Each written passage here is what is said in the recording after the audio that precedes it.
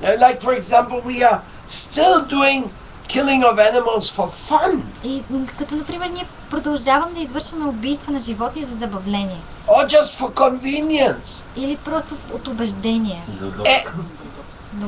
Everybody in the world knows that our oceans are overfished. Всички в света знаят, че океаните са прекалено много се изловила рибата там. And still you have these vessels, they fish out fish lines of 300 такива кораби, които имат рибарски мрежи по стотици километри.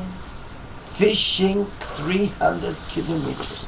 One boat there, one boat there. 300 километра от мрежи, които хващат рибите в цялото продължение на... And then when they close the net, и когато затворят мрежата, they have thousands of living entities which are not commercial. Хванали хиляди живи същества, които не са продаваеми.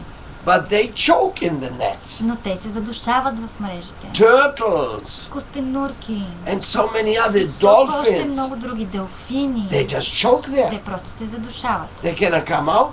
Те не могат да излязат. Yesterday we went to Greece, to the ocean. В Гърция до морето.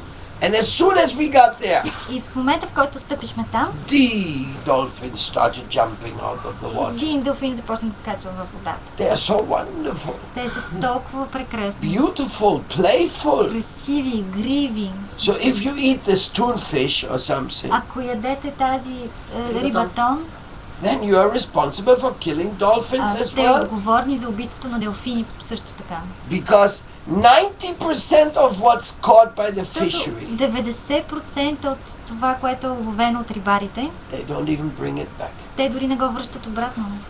They just throw it back in the ocean. Те просто го хвърлят обратно в океана. Or maybe they bring it back for just making. Или могат и да го върнат обратно. Fish flour. За да направят някакви рибни цветя, брашно. And they mix the fish flour. И смесват това рибно брашно. In the food for the pigs and for the За cows. храна на прасета или крави. So it all comes back to you if you are not vegetarian. Все пак се връща обратно към теб, ако не си вегетарианец. Besides that, even those who drink milk comes back to them also. Дори тези, които пият мляко, отново стига обратно при тях. Milk today is not healthy anymore. Млякото в наши дни вече не е полезно. Unfortunately, it's a fact. За съжаление, това е факт. Milk is a miracle food. Млякото е чудодейна храна. If the cow is protected. Ако кравата е защитена. Milk from our milk industry today. Mlякото от нашата млечна индустрия в нашите дни is not healthy. Е по никой начин здравословно. It is full of poison. То е пълно с отрови. And produces many diseases. И води до редица заболявания.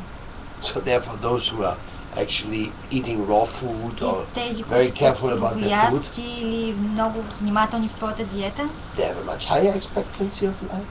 Те имат по-високи очаквания към живота. Продължителност на живота. They are not ruining their life.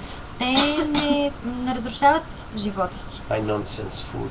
С глупава храна.